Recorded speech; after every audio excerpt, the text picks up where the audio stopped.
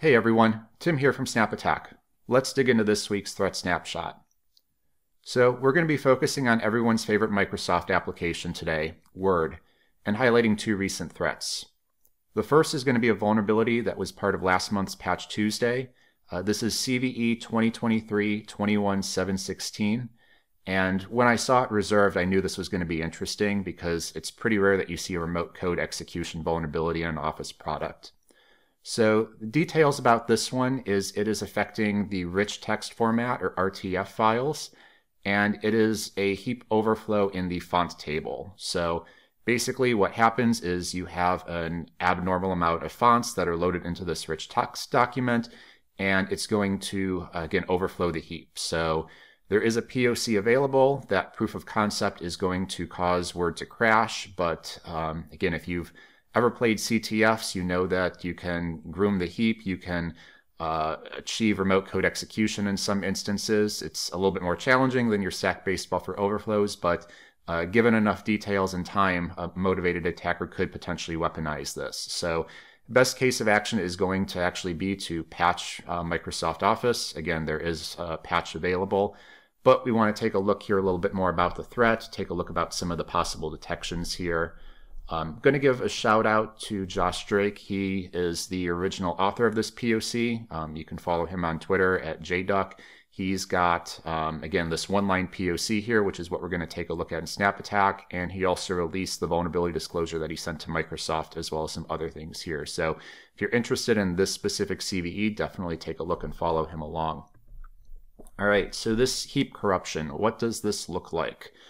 So again, we launched it in SnapAttack in our threat platform, and we have that malicious Word document that we created, that rich text file with the, again, large number of fonts in the font table.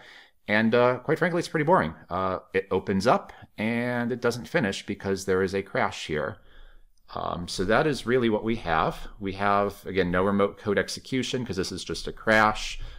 Pivoting over to our process graph, we were hoping that there might be some interesting logs, some other things. You know, maybe Word is going to load a DLL that it normally doesn't use for the rich text file processing, or, you know, maybe there's some other interesting things.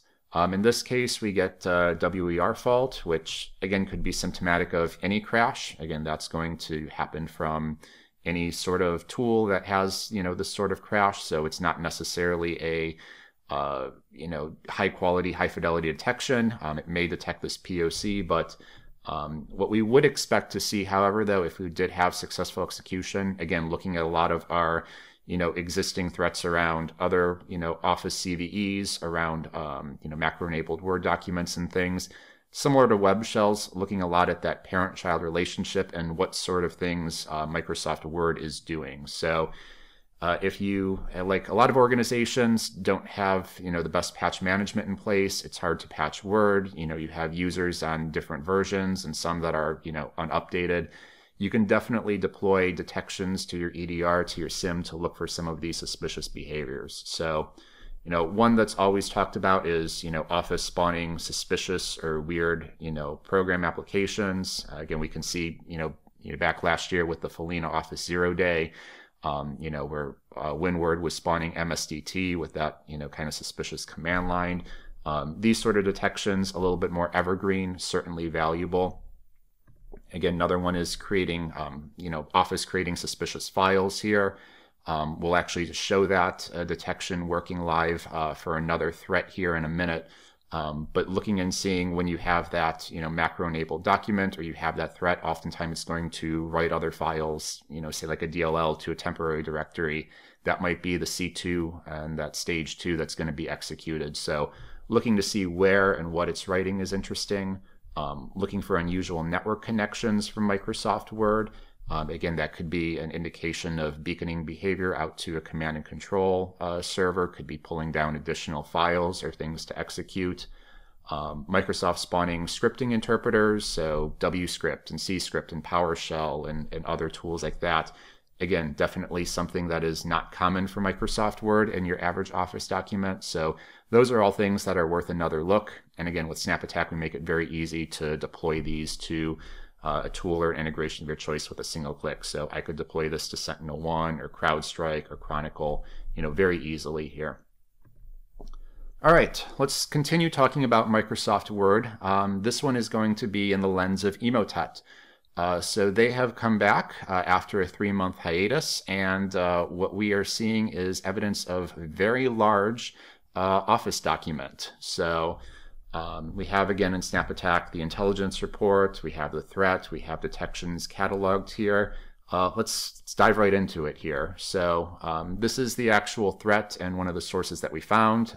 Again, I mentioned that this Word document is an absolute unit. It is 500 megabytes. Why is it 500 megabytes, you ask? Is there a really big C2 payload in there? No, it turns out large files are often not scanned by antivirus, and if it's above 500 megabytes, they give up. I think VirusTotal you can only upload like a 600 megabyte file to anyway. So you'll see a lot of applications, they'll just, again, fail to scan those or only scan the first part of those large files. So this is, again, an evasion technique that is effective. Then we'll also see some other interesting living off the LAN techniques here. So they've got the VBA macro, they've got regserve32, they're using registry run keys and things here, and ultimately this execution flow is going to result in that Emotet DLL being loaded. So have a sample of this binary. We've taken a look at this in SnapAttack. This is a little bit longer threat, so I'm going to skip around here. So we have that absolute unit of a Word document. 500 megabyte Word documents take a long time to load and get into memory. So we can see some stuff here where, again, you've got that kind of famous, we'll call it a phishing or social engineering exercise of, hey, this document is protected. I need you to click that enable content button to see that content here. We can see really quickly there that there is a zip file that was dropped to the desktop. It is being extracted. Again, not super stealthy here, and it's going to do some additional stuff here. So we're going to see some DLL time stomping, so they're going to try and blend in. There's other stuff going on in the background here. We can see regserve loading a file from the temporary directory. We can see some creation here. Ultimately, not a lot changes in here. It doesn't open up and provide another document that you would expect. Again, making you think that there was something legitimate here. Takes a little bit of time to run, but there is, again, that Emotet DLL that's being launched here. So we do have a pretty interesting timeline, again, because they are using a lot of those living off the LAN techniques, these sort of behaviors. They light up on a process graph, again, looking at those, rare, suspicious parent-child relationships. It's not every day that you see Microsoft Office, dropping a zip file to the desktop and using regserve32 and other DLLs to, launch these sort of attacks. So, we can see these sort of chains here. Again, this is something that is, abnormal. This is interesting, and, this is definitely very much in the detection opportunity. So, even when there's new threats like Emotet and they are using techniques like this, there are, again, some more generic behavioral detections that would have prevented and, alerted you to this sort of behavior if they were deployed ahead of time in your network. You can see this one's going back to October, and, we're talking about a threat that was just released earlier this week. So unsigned DLLs that are being loaded from run-DLL32, regserve32, again, in non-standard directories. So if they're looking at, temp directory or desktop or other things, we have lots of evidence of tools. These are some of, our sessions. We've got Atomic Red Team. We've got Mandiant Security Validation. Google Ads malvertising, lots of different things are using, this sort of technique. So a behavior like this is effective. And again, we have other versions of this detection. So regserve32 creating suspicious files or other anomalous behaviors with regserve32. So these are all possible detections, and looking at what regserve32 is doing is definitely an interesting topic. Another thing is Office applications creating files. Again, it was rare when we were talking about, that last, threat with the CVE, if they were going to drop like a C2 or second stage. This is another example here. Again, we've seen Muddy Water. We've seen, other applications do that. So that file piece is definitely interesting.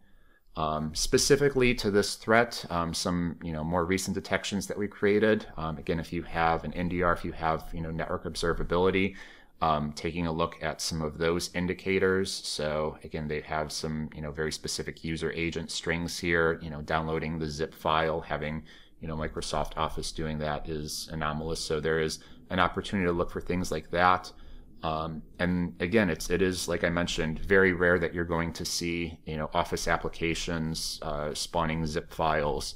So we can see here from that Emotet campaign here that WinWord was spawning that zip file, especially to the desktop. So again, those anomalous behaviors, maybe this isn't going to fire an alert and send somebody off right away, but in aggregation, if you have enough of these sort of behaviors chained together where I've got this abnormal zip file and I've got, redserve32 and some other weird things popping on this user's host, those definitely can bubble up into more of a notable event, a notable alert, and you can, take action on those. So again, with SnapAttack, we make those very easy to integrate with your tool. With one click, I can deploy this to a SIM or an EDR. I'm going to deploy this to my Sentinel-1 demo account, and then we are going to be protected from a threat like this. So we make it easy for you to stay ahead of threats. So that's our snapshot for this week. It's a weekly series. Be sure to follow us, comment below the video, like, subscribe, and we'll see you next time.